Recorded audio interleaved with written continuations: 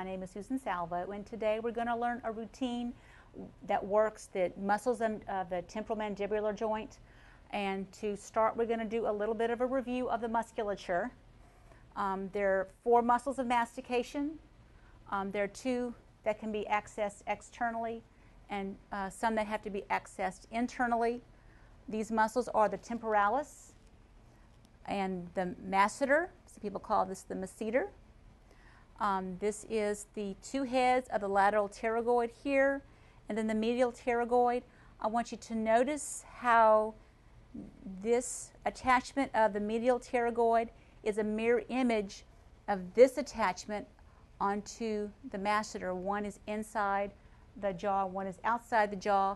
I want you to notice here too that the masseter also attaches along the zygomatic arch. So we're going to be working on both portions of the attachments of the masseter. This routine will also require us to glove up. So at a certain point you're going to have to put on gloves before you enter the oral cavity. And this is Molly, our volunteer. And this is a lubricantless massage, which means we're not going to be using massage lubricant. All the movements on these muscles are done without massage cream, because you do not want to be sliding across the skin. You want to be contacting the skin and moving it underneath the musculature. Okay. So we're going to pretend that we've already done a back, neck, and shoulder routine. We've got her nice and relaxed. We're ready to target those muscles of mastication. The first muscle we're going to be working on is the masseter. And remember, with the attachments, we're going to be taking our fingers, locating the zygomatic arch, going just beneath it. And you can either do several fingers contacted at the same time, or you can use a single finger at one time. But I'm going to use several fingers. And I'm going across like this.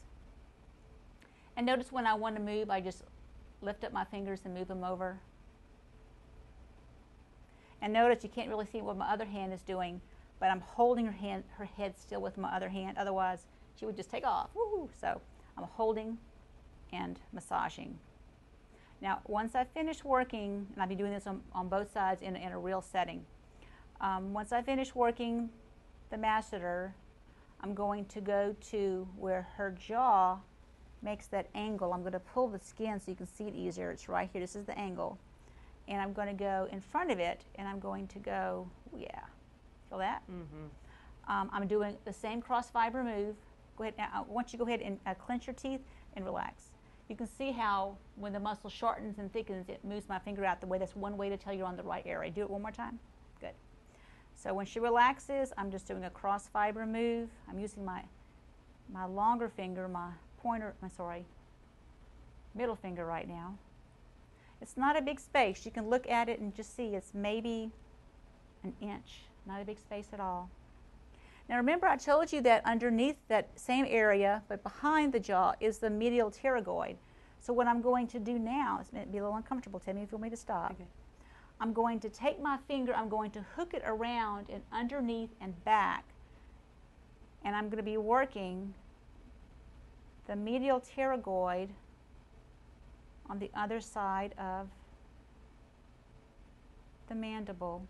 Is it a little tender? A little bit. Just get them. Okay, I want to hook a little bit more. Is it different when I hook it? A little bit different. Okay, good. Makes my teeth do weird things. Okay, that's awesome. Mm-hmm. Okay, so when you finish that, you work the masseter, you worked one portion of the medial pterygoid. You're going to go into the temporalis, and the temporalis fills up most of the side of the head here.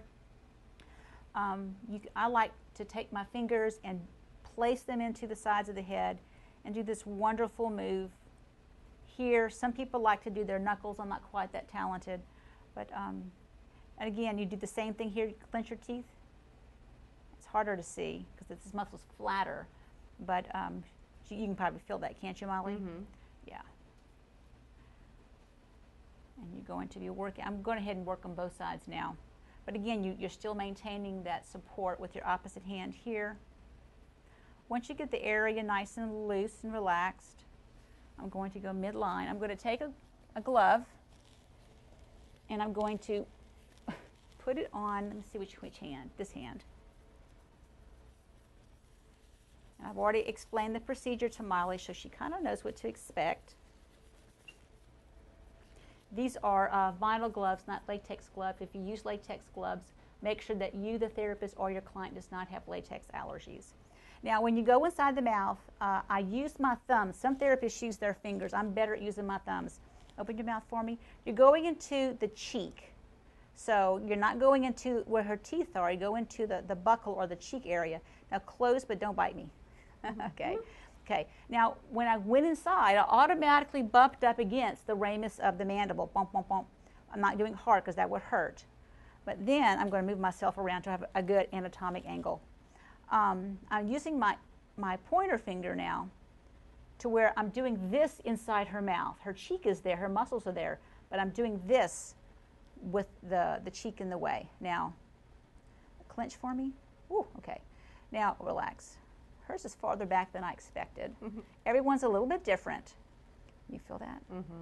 So what I'm doing is, it's like I'm plucking the muscle inside, plucking the pterygoids. And again, you can notice my my index finger, I'm kind of moving it around, not very much, not very far, but I'm moving it around enough to hit different aspects of that muscle. I wanted to show you that again. I'm going to hang on to it. Go ahead and clench your teeth again. Woo! Okay, and that's not me moving, that is her moving me. So once you get that nice and relaxed, this should feel pretty good.